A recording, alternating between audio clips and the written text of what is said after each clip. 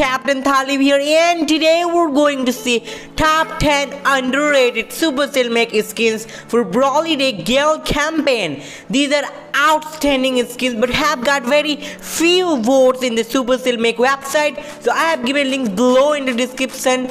Don't forget to vote if you like any of these skins. So without any further ado, let's get into it.